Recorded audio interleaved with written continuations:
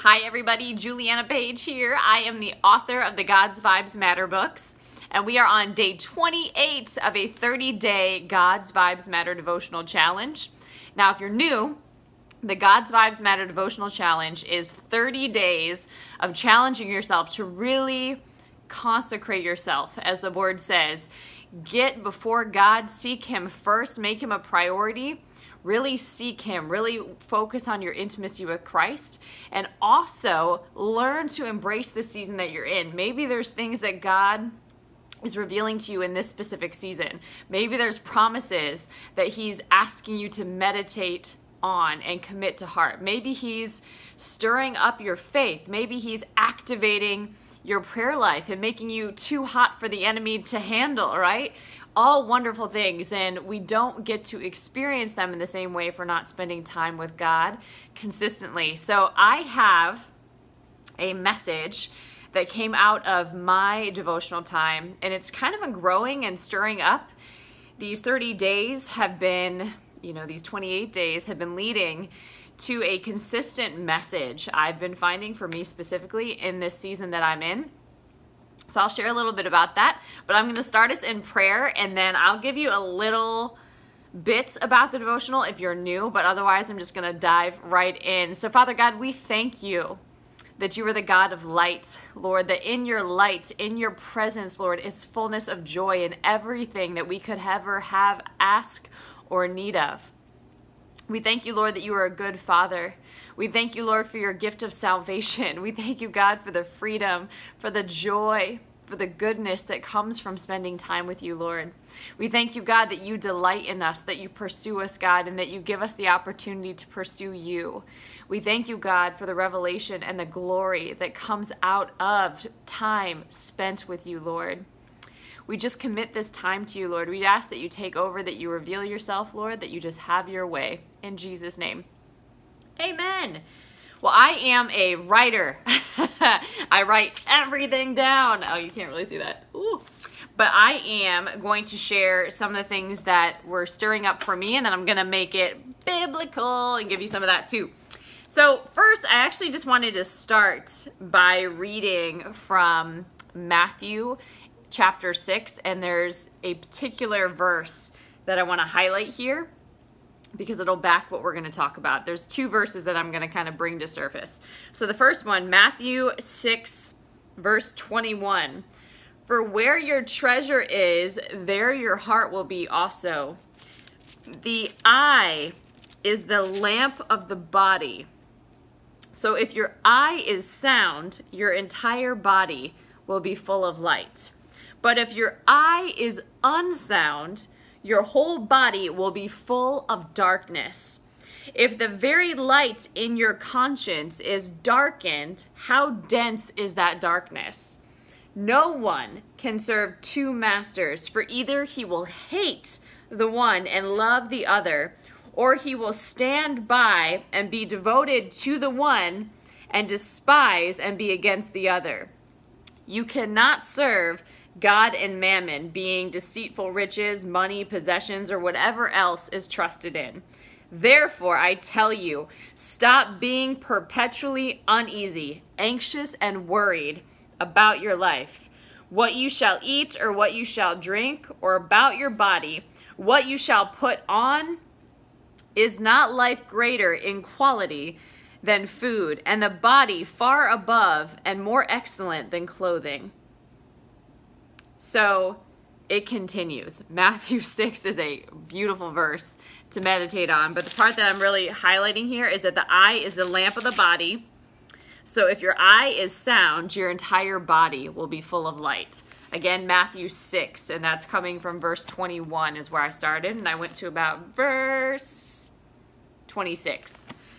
The other one that I want to highlight is coming from Ephesians, and it's Ephesians 1:18, and it's what Paul is talking about to the Ephesians. It's part of his prayer to them, what he would hope for them. By having the eyes of your heart flooded with light, so that you can know and understand the hope to which he has called you, and how rich is his glorious inheritance in the saints. his set apart ones.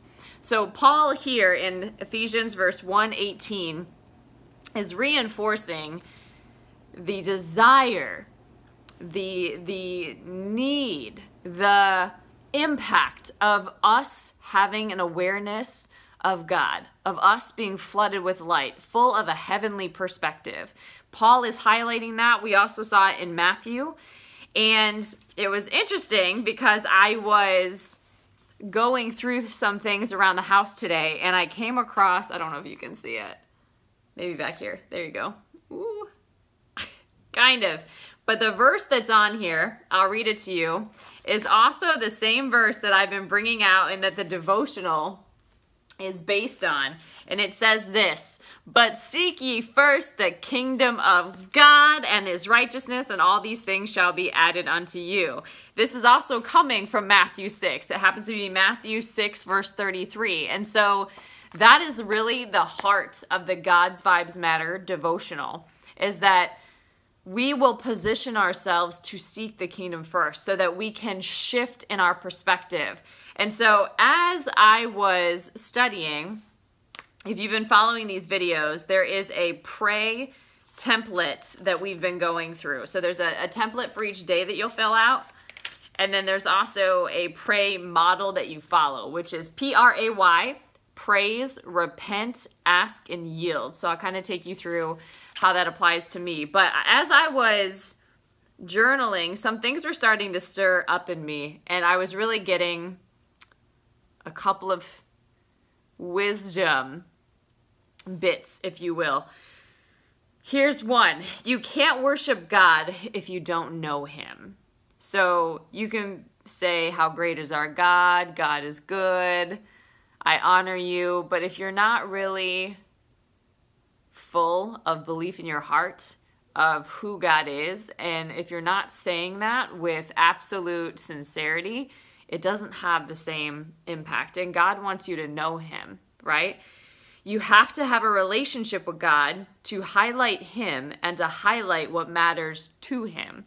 So if you don't know God, then it's very likely that you're not able to see God in other people, or you're not able to see from a heavenly perspective as you're going about your life. So the God's Vibes Matter devotional, I was just brought back to the space of the why. What is the heart behind it? Why would you spend so much time? Why would you challenge yourself every 30 days on repeat, right? Why would you challenge yourself to daily seek the kingdom first? Why would you do a devotional like this? And I just kept getting, it's about relationship. It's about fellowship with God. And so then today, which was so awesome, a part of my church family and my church community, we brought up this image of, you know, if you're shooting like a bow and arrow, I got my arrows here. If you're shooting a bow and arrow, there's two focus points. So you have your near focus of what you're focusing on here, but then you have your target and where you're aiming. And so that metaphor, that analogy is kind of like life, where we have, you know, our problems, our circumstances, the things that we're exposed to. And then we also have a heavenly perspective. Now, the interesting thing is we can often fixate on what's happening right here in our world around us and lose sight of heaven, which is what matters, right?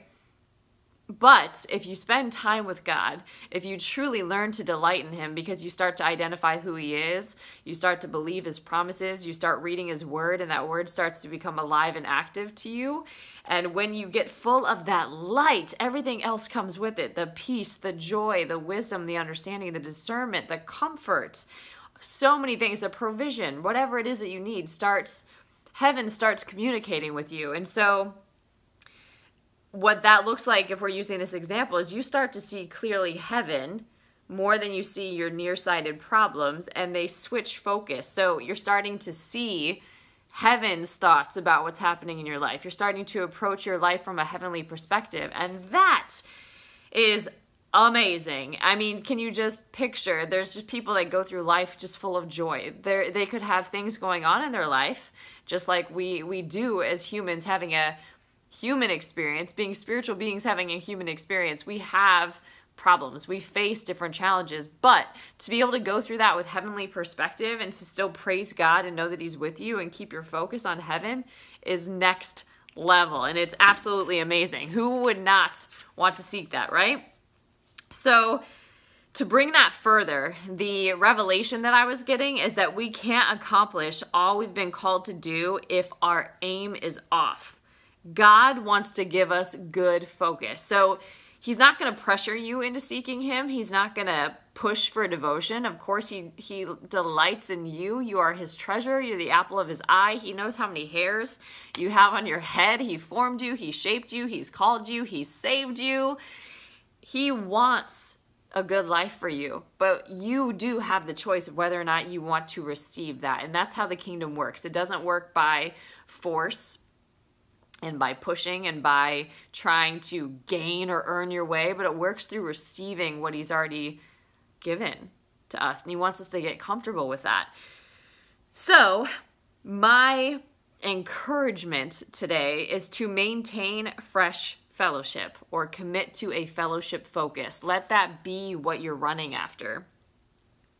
Realize what all God has made available to you. Be grateful for that. Delight in that. It'll be so much easier for you to seek God when it's from a genuine place of just overwhelming gratitude for what he's done. And then the other piece that I was getting was that sometimes we can resist relationship because we want to be further along. We're resisting the season that we're in. We're comparing ourselves to other people. Just so many things can get us off the path or distracted. And the enemy is determined to start doing that. But the word that I was getting, another revelatory word, is that God is a trailblazer. God has the wonderful new in you, the wonderful new that has not been done before, but you're not going to see it. You're not going to receive it if you're not communicating with him, if you're not fellowshipping with him, if you're not writing down the vision and the ideas and all that stuff that he's giving to you in his presence. So the aim here, if we're talking about aim and still using that as the metaphor, the aim here is to trust him.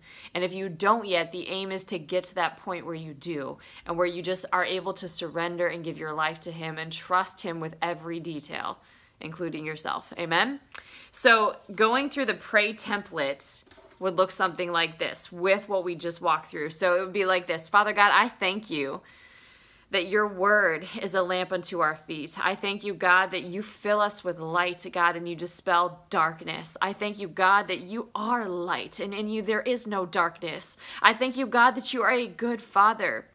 I thank you, God, that you cause us to grow in greater revelation of you, that you reveal to us more about the hope of the call that is on our life, Lord.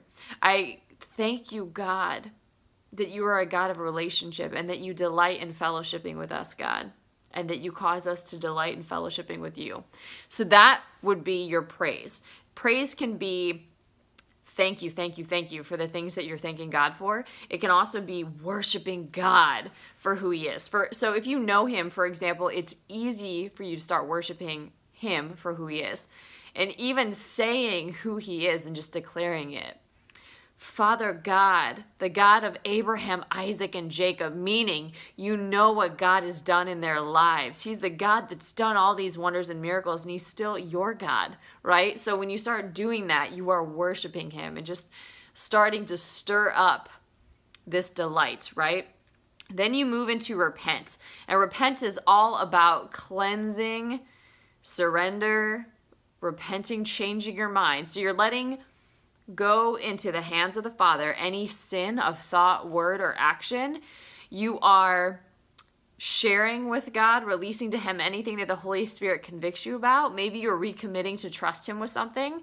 Maybe it's casting cares. It could be different every day. But the point is to have true, authentic repentance. And then from that, you move freely into asking him boldly for what it is that you have need of.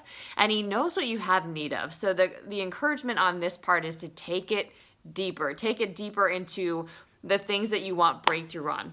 The things that you know God has promised you, and you're declaring those, you're receiving those into your life. And then as you do that, you also then flow into why, which is yield. It's God's yes over what you prayed for. And then there's just the revelation that he's done it and that you are just coming into alignment with what God has done. Amen.